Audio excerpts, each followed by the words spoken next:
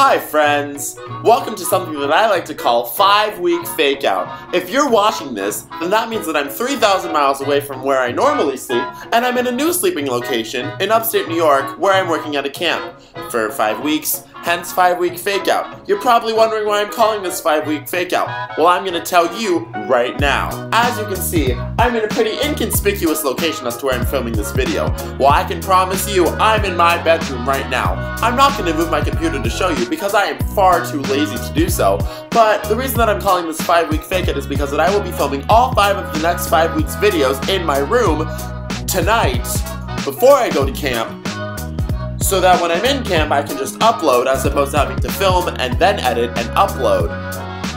Basically I'm saving time, but you wouldn't know this if I didn't tell you, but I just did.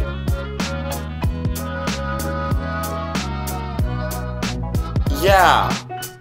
5-week fake out, yay! Okay, so on this first edition of 5-week fake out, I'm going to be telling you some of the wonderful things that you could be doing over the summer. If you're like me and...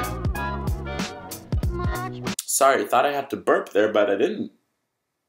The body's funny sometimes. So if you're like me, you're working at a summer camp or attending a summer camp. If you're not like me and sitting on your lazy ass all summer, which is totally fine, I did that last summer and I highly respect that, then you have nothing better to do than to watch my YouTube videos. I adjusted the camera because my torso was too high. Ha ha ha. So, for all of those of you that aren't doing anything over the summer, here's 25 things that you could do over the summer to soothe your pain and help those tears go away when you're trying to sleep at night. Because let's face it, they come.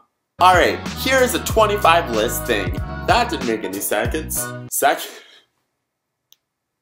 Alright, here we go. Ride a bike. Explore nature. Go on a road trip. Eat. Sleep. Eat while sleeping. Adopt a pet. Write a love song about that hunky guy who lives down the street from you. Jump into a lake. Don't jump into a lake. Tell your mom you love her. Go to summer school.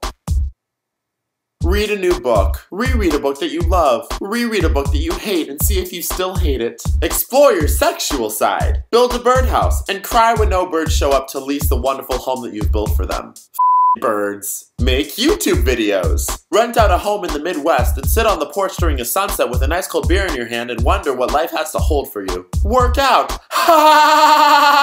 Tie a swing to the tree in your front yard and cry when it breaks with you on it and you scrape your knee. Life just swings by you, doesn't it?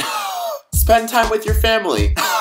Try and break a world record. Live out your wildest dreams.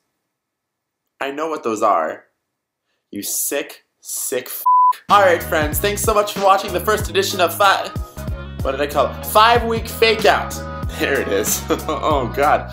Alright, well, hopefully I'll see you next week. I actually don't know how good the Wi-Fi is at camp, nor if I'm gonna have the time to upload these things. It's okay. Don't worry about it. We'll make it work. Alright, well have a wonderful Friday and I'll see you guys next week. Bye!